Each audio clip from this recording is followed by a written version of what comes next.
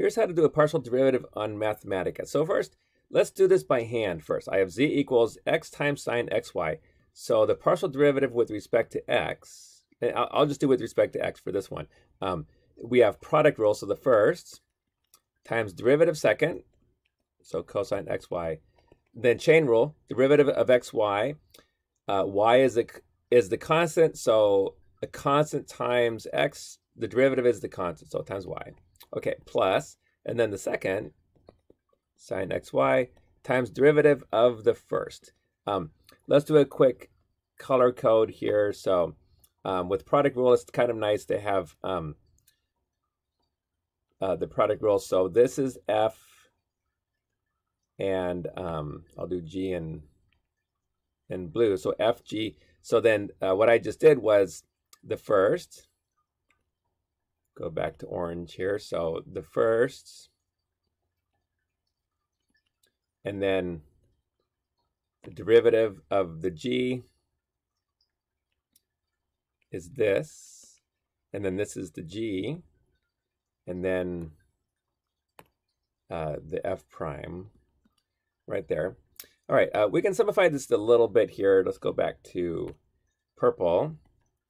So it's, let's move the xy up in front together. Xy times cosine xy, and then 1 times sine xy is just sine of xy. Okay, so there's the derivative with respect to x. So now let's go to Mathematica, and let's do the same thing, and let's see if we get the same answer. Okay, so you can define the function if you'd like, or you can just use the d command. Let me zoom this in here. So so to do derivatives, it's just capital D. And so capital E, open square brackets, x times sine of xy. Don't forget to capitalize the s on the sign. And then square brackets after the sign, x times y. You need a multiplication symbol in there.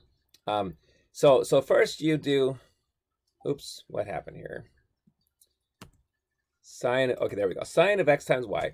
All right, so first you type in capital D, and then the function that you want to do the derivative of, and then comma, and then the variable that you want to do the derivative, in this case, x. And so then closing brackets and shift enter. Okay, same that we got by hand. xy cosine xy plus sine xy. Just to double check.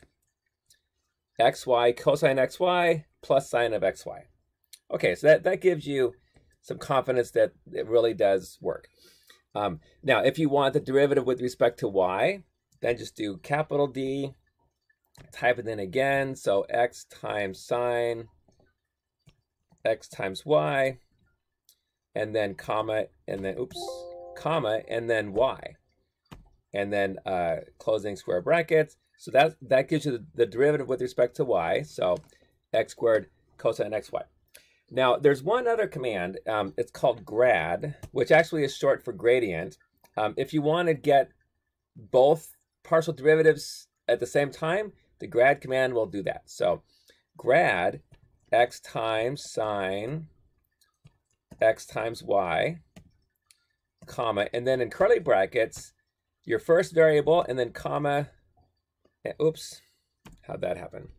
First variable, comma, and then second variable, and then closing curly bracket, closing square bracket, and then it gives you a vector where the first element of the vector is the derivative with respect to that first variable, in this case x, xy cosine xy plus sine xy.